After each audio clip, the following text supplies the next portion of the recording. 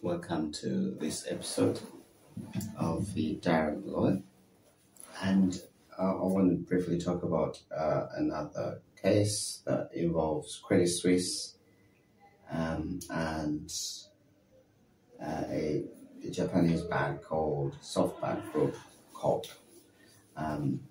So Credit Suisse has lodged around a $440 million claim against the Japan Softbank Group in the UK.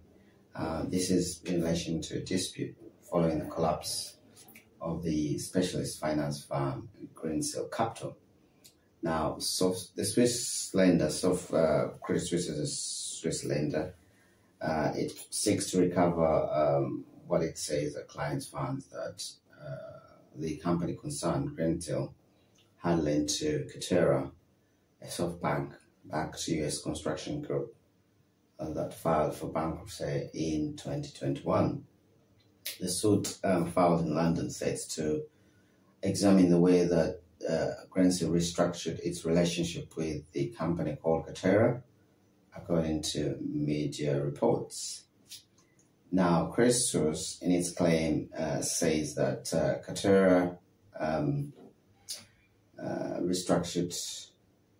the restructuring of Katera in 2020 was done, let's just say, allegedly and unethically, so that it could withdraw its money, despite knowing that the company concerned would be unable to repay the $440 million it owed to Credit Suisse.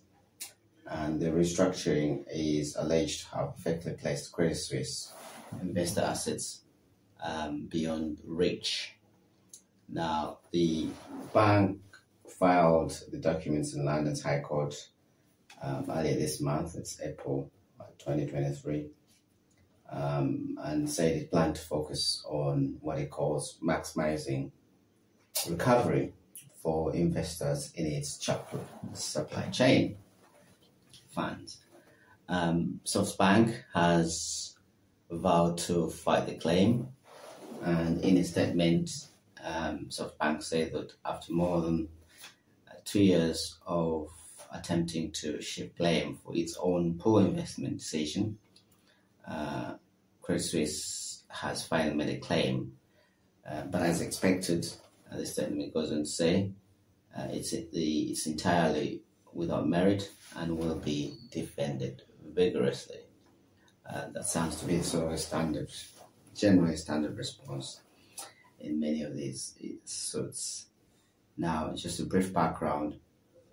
The UBS agreed around March 19th to buy Zurich rival Credit Suisse for around $3.2 billion, which works out around 3 billion in Swiss francs.